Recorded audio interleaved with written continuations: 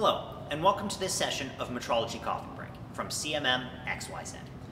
Today, we will be talking about the Hexagon Absolute Arm, specifically with the AS1 Scanner. Firstly, my colleague Allan will be doing a basic overview of the Absolute Arm, talking about its portability, its ease of use, and its greater protection now with IP54 rating. And then, what Allan will be doing is he'll be doing a deep dive into the AS1 Scanner and the impressive technology behind it, how it really works.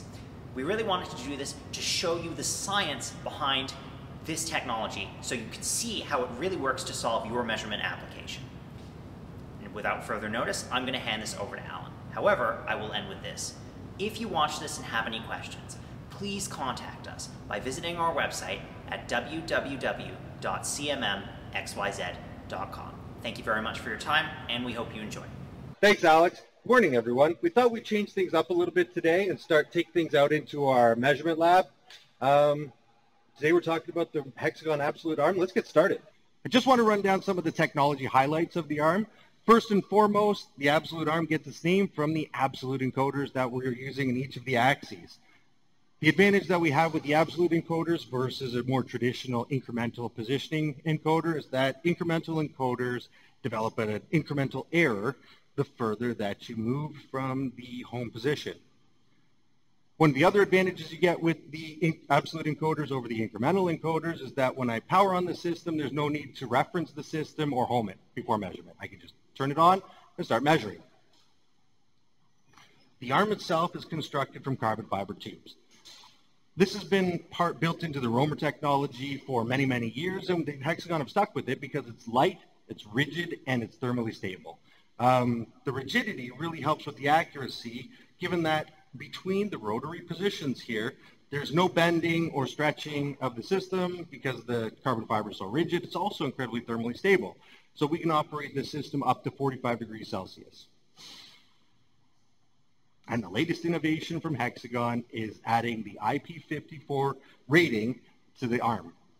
Now, that kind of begs the question, what is IP54 and why should you want it in your portable system, especially in a shop floor system? So the IP54 rating is actually an ISO IEC standard, which specifies different classifications to provide some more meaningful definitions for when people say something is dust resistant or waterproof. So there are two different classifications here.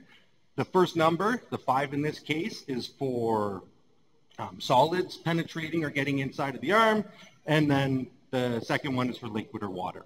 So the system is able to work in many environments, and it can have dust. There will be some small amount of dust ingress into the system, but nothing that would ever cause any damage to the system. And water, believe it or not, I could actually have this arm set up in this room with a sprinkler running, and as long as it's not actually submerged underwater, the water can splash all over the system without any damage to any of the components. So, for those of you who haven't seen an arm in the past, go over some of the highlights of why you might want a portable arm system. Number one, we have a wide range of tactile probes. We've got a number of lasers and a structured light scanner, and there's even now an ultrasonic probe that you can attach to the system. And then it covers a wider range of sizes. So you've got from 1.2 meters to 4.5 meter volume. So the wide range of tactile probes, we have shorter, fixed styli. We can actually attach a touch trigger probe, or even on the end there, you can see we've got some extended length hook probes. In terms of other optical sensor technology, there are 3 different lasers that Hexagon offer for this product line. 2 of them for the 7-axis system, which is the RS5 laser, which is a highly capable red laser. And then we've got the newest Absolute Scanner AS1, which is a blue light laser, which we're going to be talking about in more depth shortly. There's also a structured light scanner called the RS2, which is an area scanner. It's not quite as accurate as the others, but it scans at a much higher rate over a large field of view. So let's talk about some of the highlights of the Absolute Scanner AS1. This is Hexagon's flagship high-speed blue laser scanner, and it has the IP54 rating as well. So this is the only laser from Hexagon that you can actually splash water on or get dirty on the shop floor. You're not going to have any issues with. The laser itself is lightweight. It weighs only 400 grams. So the lightweight minimizes user fatigue and ensures accurate, reliable results throughout a shift because the operator is not getting fatigued, and that really is one of the main detractors for accuracy of this type of system. It's high speed. It's actually measuring up to 300 hertz. That means it's measuring 300 frames or 300 stripes or lines per second, which makes it 3 times faster than any of the other scanners Hexagon's put out in the past. We have a high density laser. It's capturing up to a total of 1.2 million points per second. What this actually does is it allows you and enables you to move faster while you're scanning with this system. But more than that, it's capturing a lot more data too. So you're getting less missed data and better capturing details around edges and holes, things like that. One of the things, if you've taken a look at specifications from different optical scanning technologies, there's a little bit of specmanship involved. So we have an extra wide mid-range scan line of 150 millimeters. For those of you who work in inches, that's about 6 inches wide, and that's in the middle of the field of view. So we're not speccing out the system based on the widest it can possibly be from the farthest field of view. Right in the middle of the field of view, we've got 150 millimeters wide. So it scans large areas faster. And it's a high precision system. So this scanning system accuracy to within 43 microns, depending on the size of arm and the accuracy class that you've selected for the system. Let's talk about the accuracy though. This is truly a volumetric scanning accuracy. So what this test requires us to do is to measure a calibration sphere from 5 different orientations. So we have vertical and then 4 horizontals around the outside of a sphere. And then it compares the center of each of those 5 spheres must fit within that 46 micron diameter that I just mentioned. This is important because if you're comparing different types of technologies, you need to understand how we're qualifying or how we're specifying the accuracy of the system. There are some of the other systems on the market that are spec'd out to VDI VDE 2643 Part 2. One of the points that I would make here is if you were to try and compare this particular laser on the arm to somebody who spec'd out their system to the 2643 Part 2 standard, we're actually looking at the accuracy of the sensor, which would be 16 microns, not the 46 we were talking about before. So comparing apples and oranges doesn't really work. So if you're trying to compare different types of technologies, you really need to pick out an accuracy standard that makes sense for the comparison. So the next thing that I wanted to do is go through a simple application of measuring a chromed qualification sphere. I've already got something set up in Polyworks, but pardon me while I switch sides. I'm going to create a new piece in my project in Polyworks.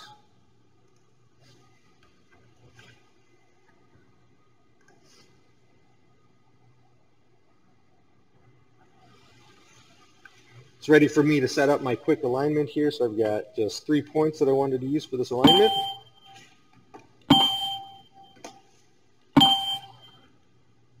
Software will ask me to prompt it for scanning, so I'm just going to use the touchscreen to switch devices from my probe to my laser. It'll take a second for the laser to start working. So we're ready to start scanning.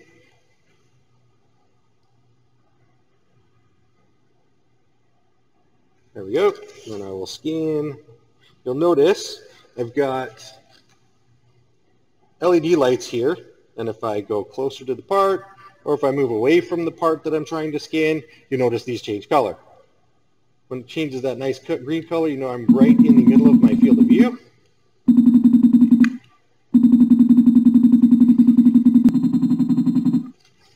One thing you should take note of is the stem that's holding the ball is a matte black color, and then we've got a shiny chrome sphere that we're scanning, and the software is capturing really excellent quality data on both of these within the same stripe. Make sure I've captured the entire sphere.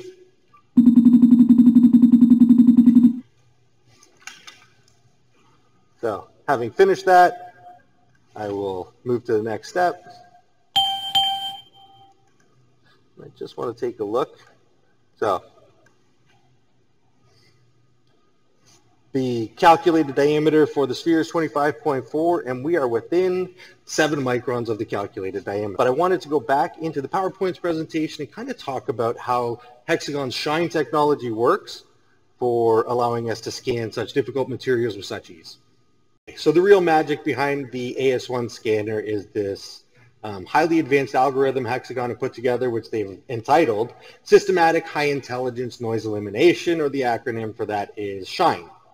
So what does it actually do, and how does applying a math algorithm help us get better scan data? So what it does is it automatically controls the exposure settings on the laser, and it not only does this for a single exposure for every point that it measures, but it's actually able to do multiple sampling at different exposures to ensure you're constantly getting the best value for each point. So this isn't across the stripe either. This is literally across each point. And that's how we're able to get very different surface textures and qualities, high gloss versus a matte surface, all in one scan. So we can digitize pretty much any surface, things that used to be a real issue in the past, glossy black plastic, molded carbon fiber components, all without anti-glare spray.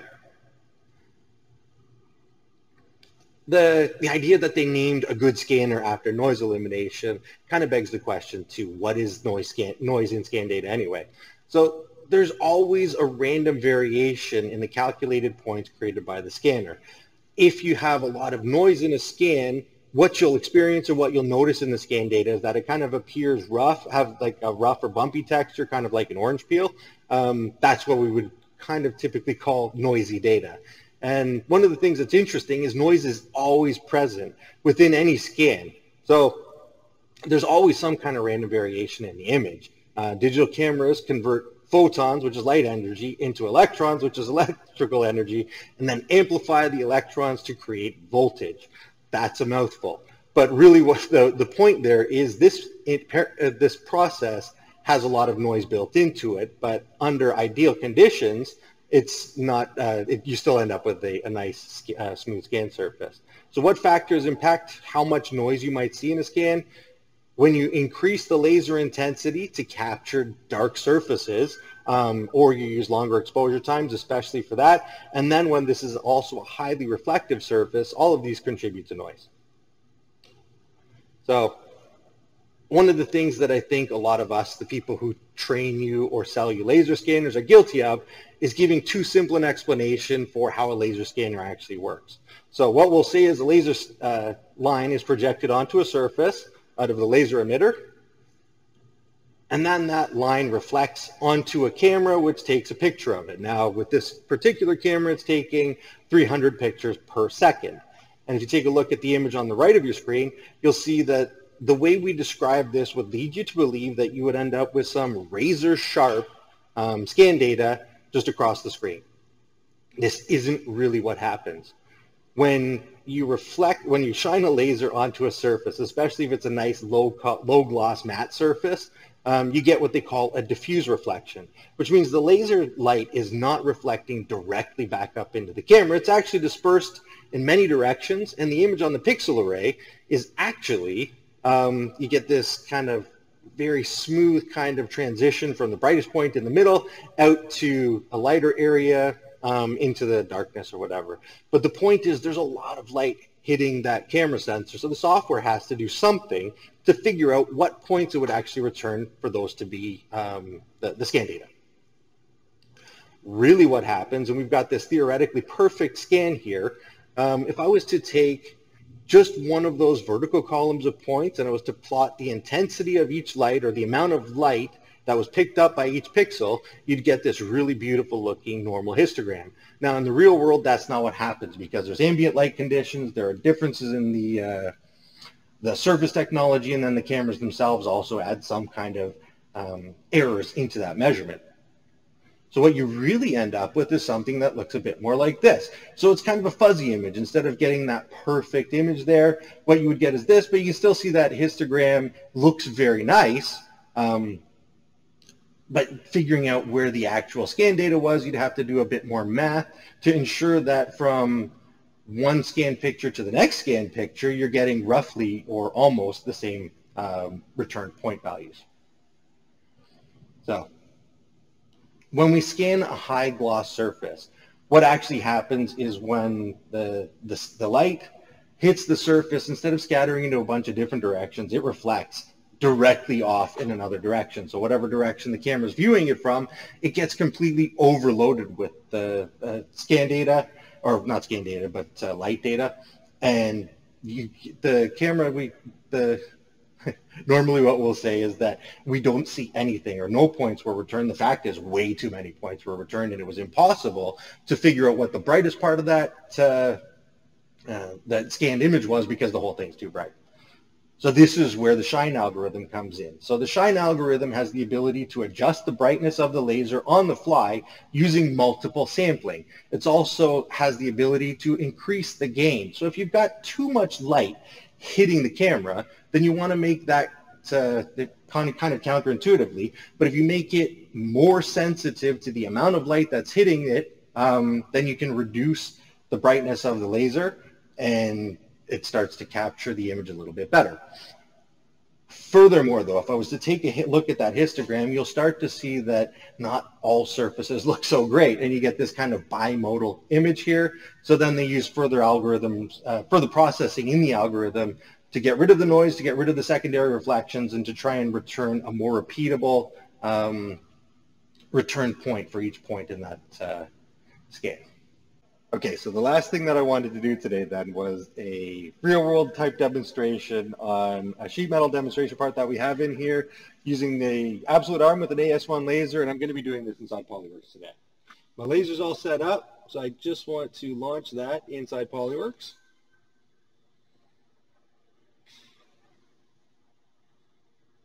To capture the scan data on the part, because this is a thin sheet metal part, I do want to use the boundary points acquisition as well as the surface points acquisition. The advantage of this is that I get very nicely defined surface features, surfaces as well as holes and the edges of the part as well. When I project the laser onto the part, you'll notice I have a blue laser stripe as well as a red rectangle, which signifies or denotes the field of view of the laser. So anywhere within the blue stripe inside that red rectangle, I'm going to be able to capture the data, and then you can see the further away I get from the part, the field of view increases significantly. I've also got an LED light on the back of the arm here, or the back of the laser, which also is used as a cue to know where I am within my field of view. So I'm just going to pull the trigger here, take my first pass. We are scanning at 300 hertz, which means we are getting 300 stripes per second and up to 1.2 million points per second. So we're getting very dense data, and that's one thing I should point out. I find that if you've got a really good laser line scanner with a high point density, you can actually get the software Polyworks to generate an incredibly repeatable and incredibly good boundary point scan for defining those trim edges and features for extraction. The analogy we use in training for how to start scanning is really, it is very much like painting a wall. So I'll take large broad strokes first and then fill in the missing data or fill in the missing areas as I go along. I do apologize for getting in front of the camera here.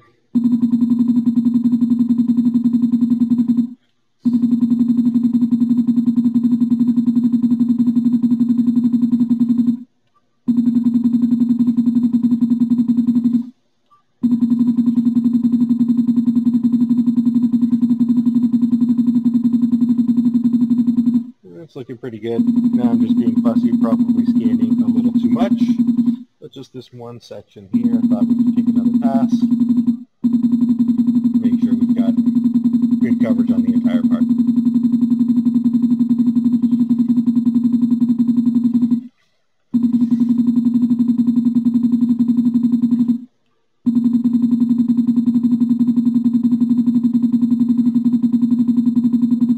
Yeah, it looks great. Okay, bear with me. I'm just going to change to a full screen view of Polyworks. I don't think you need to be looking at the back of my head while I do the rest of the demonstration. Okay, so I'm just going to end the scan. finalize the mesh.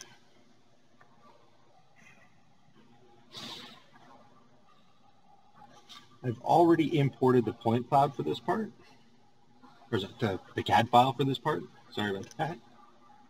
So I'll just bring that back. And step number one, I did manage to scan the table a little bit here. So I'm just going to erase that.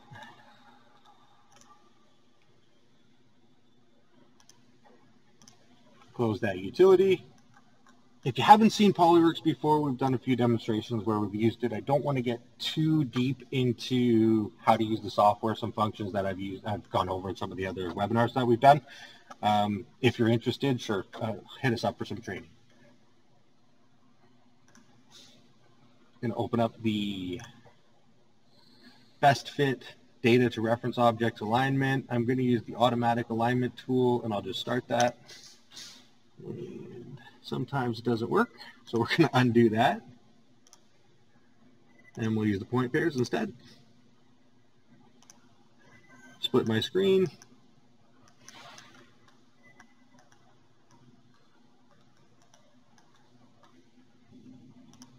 Pick a couple points to give it an initial guess of how these two things should fit. So I got the CAD on the left side, measured part on the right side.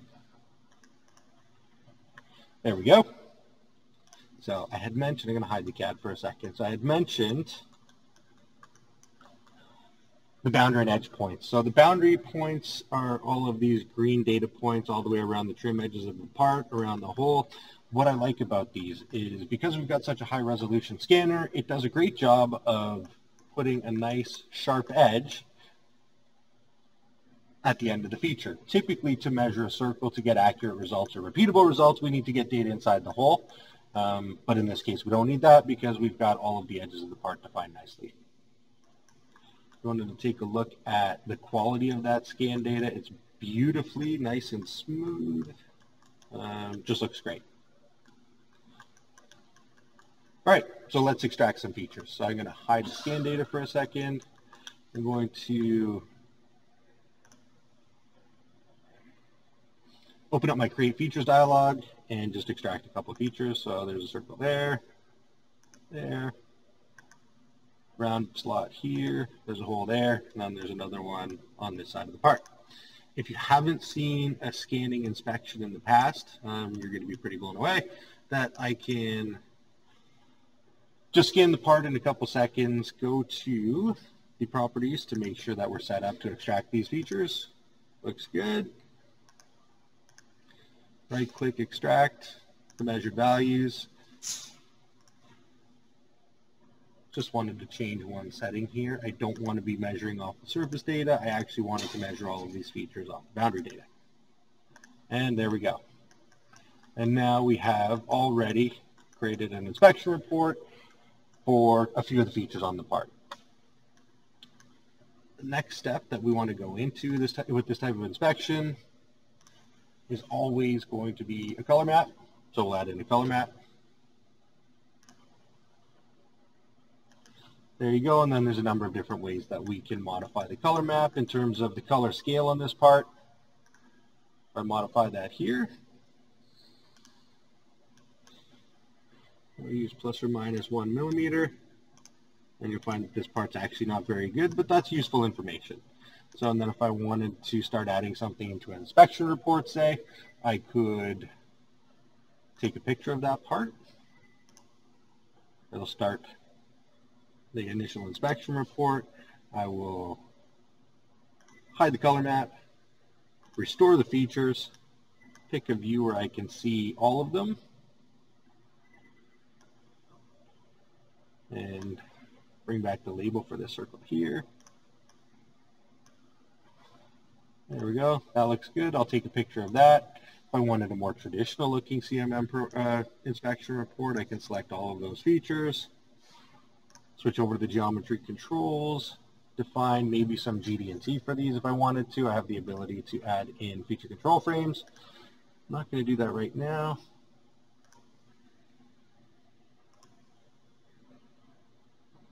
Report, add in a table. So if we take a look at our inspection report,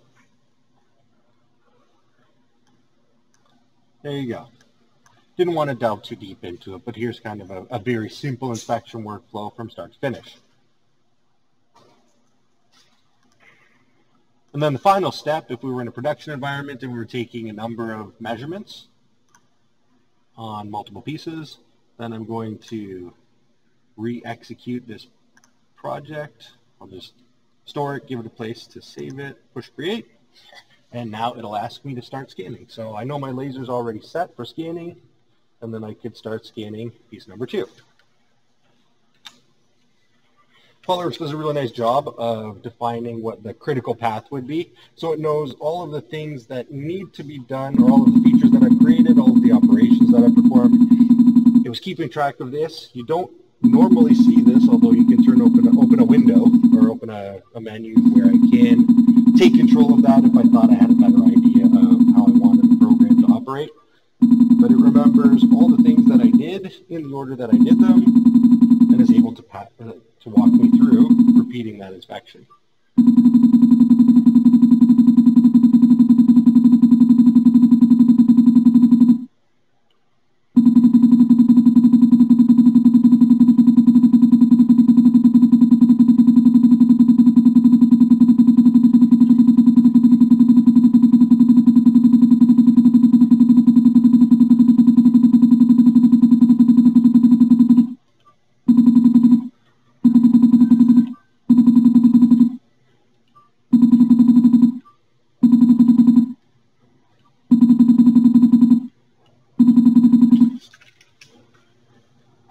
Okay, so there's my second sample measured. I will pull this utility out of the way. Go to the next step.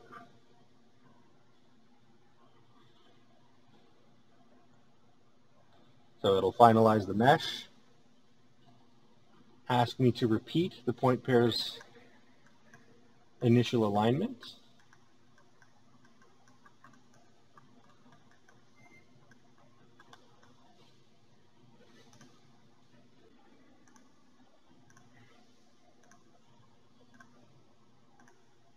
You notice I don't need to be very cautious or careful about the way I do that. And there we go. Now the second part has been completed.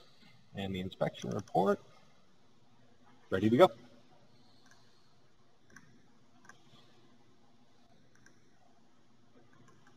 All right. And that completes the live demonstration for today. Over to Alex. And that concludes this session of Metrology Coffee Break. We hope you learned a lot about the Absolute Arm, the AS1, and the impressive technology behind it. If you have any further questions, wish to book a demonstration, or wish to know more about the Absolute Arm, please contact us at our website, CMMXYZ.com, or give us a call, 1-800-606-9266. We thank you very much for your time, and we'll see you at the next coffee break.